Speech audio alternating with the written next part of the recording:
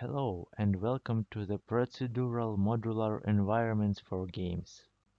During this course, we will create complete sci-fi level for Unreal Engine using Houdini. This level will have modular structure. This level will be created automatically by Houdini plugin. The only thing we will do is draw curves inside our game engines and the rest will be handled by Houdini plugin.